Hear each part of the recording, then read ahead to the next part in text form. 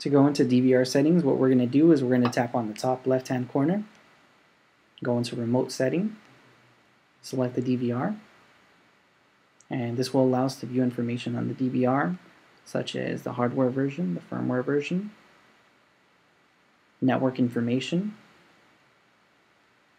an online users list, which will show us which accounts are online and what IP addresses they're using. We can also manually trigger alarms.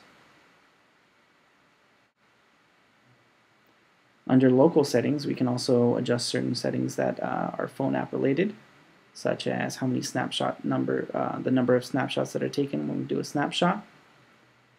We can set up favorites.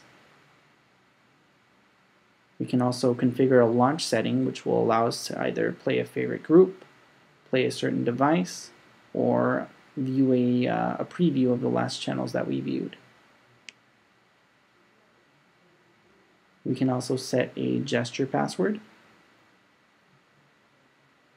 We can also enable or disable the synchronize function, which will log into DVRs automatically once we start the phone app.